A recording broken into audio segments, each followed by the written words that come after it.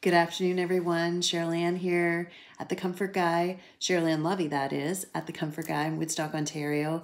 I started a YouTube channel because of my passion for the HVAC industry. I'm hoping that I'll get lots of people to join me and ask me lots of questions because that's the thing. I'm just stoked about feeding people information. It is crazy how many things I see out there and how many customers just don't know what the heck is going on. They don't even know what their systems are for. So I just went out and saw a guy today to quote an air conditioner this morning. And of course, the usual alarm. Oh, it's a woman. Yeah, women do this job, and I've been doing it for 15 years now, so I get quite used to that kind of comment. Unfortunately, you'd think things had changed by now, but not so much. So at the end of the day, one of the first things that the gentleman said to me is, "Yeah, I just had my furnace changed like 5 years ago because my heat exchanger failed on my first furnace, so I got a new furnace."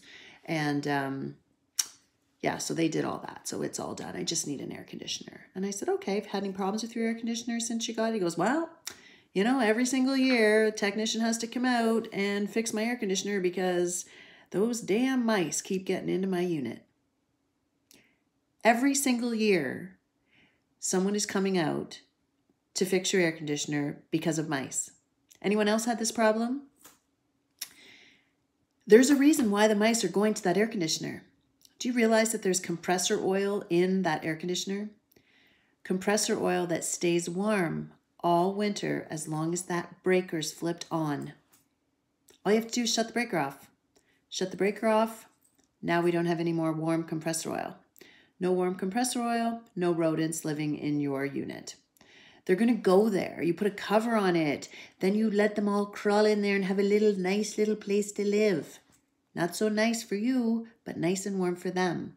So unless you're willing to welcome a bunch of mice families into your home, it would probably be much better for you to go ahead and shut that compressor oil down by flicking the breaker. In the winter, flick it down. In the summer, flick it up. And all of a sudden, you probably won't have to pay that enormous service call for a guy to come out and fix your wires for your air conditioner. I'm here to offer you lots of tips. And I'm going to tell you when things are really not cool, and I'm going to tell you when things are really cool. But if you have questions for me, I want you to subscribe. I want you to start asking me, hit me up with some questions. This is not about the Comfort Guy Heating and Cooling Company.